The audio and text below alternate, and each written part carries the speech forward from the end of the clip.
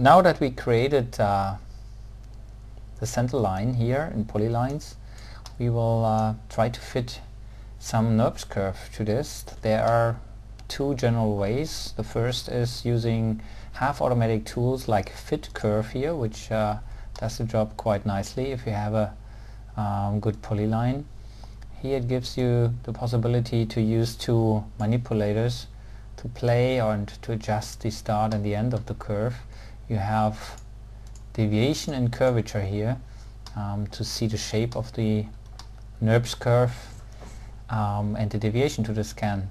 If I'm while saying NURBS curve, I know that some people make a big difference between NURBS and Bezier curves. Actually, Bezier is a subset of NURBS, and if you keep this number to 1, so single span curve is actually a Bezier curve. So this is a clean Bezier curve. Degree 2 means order of 3.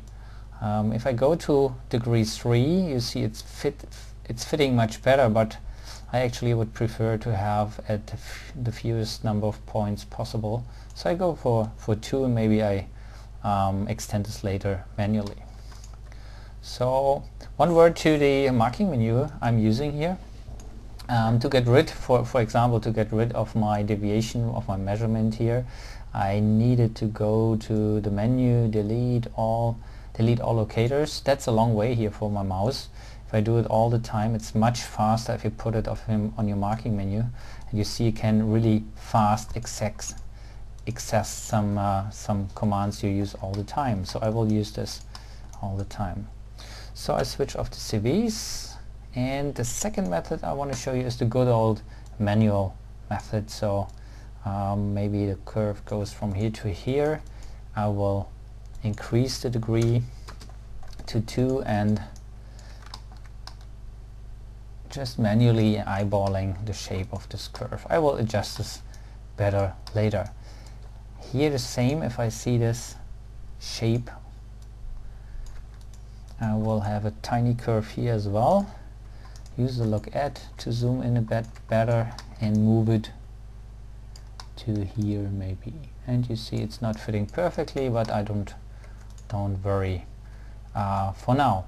So for the curve I made here, I need a blend curve, which does the job quite well.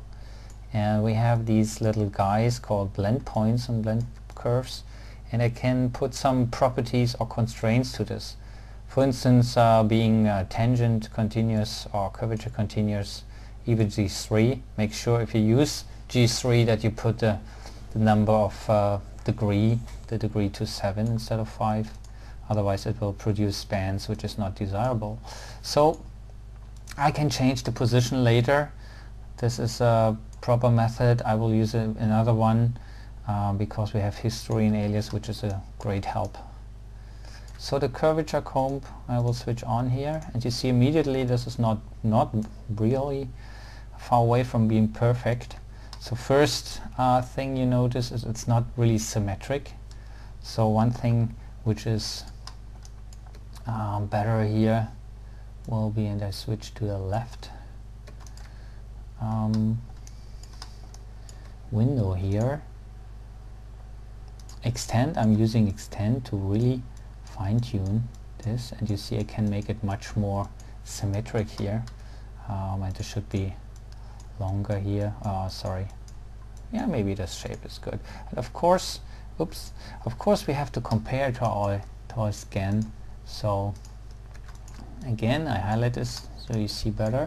This is my scan I have to fit, and this is my shape. And of course the second issue we have here is that the acceleration is not really good.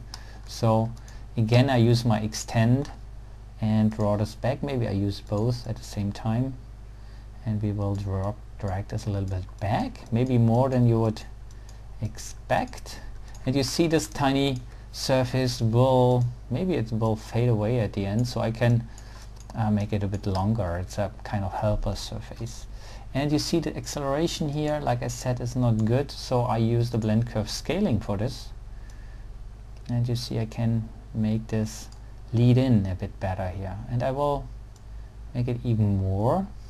And here's the point where you have to decide as a modeler if you want to fit the scan or make a perfect curvature, because sometimes not everything is possible. And maybe I go here a bit and make this a bit flatter, and I use move CV, make this a bit like, yeah, if you can do this with your main surface, then do it.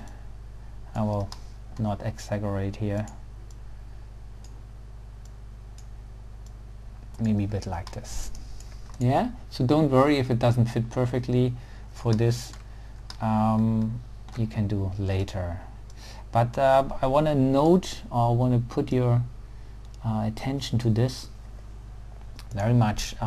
Due to the history, that means that the blend curve really remembers the both sides. You can really model both curves at the same time. Yeah, same here.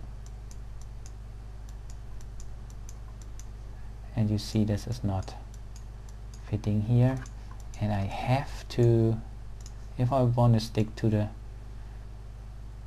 scan, I have to put it a little bit like this. I'm not really happy, but sometimes it's a way. But please do keep in mind that this is still the very first steps. You will fine-tune the surfaces 100 times sometimes until it's perfect. So the overall shape is nice, and that's my first step. I created these 4 curves.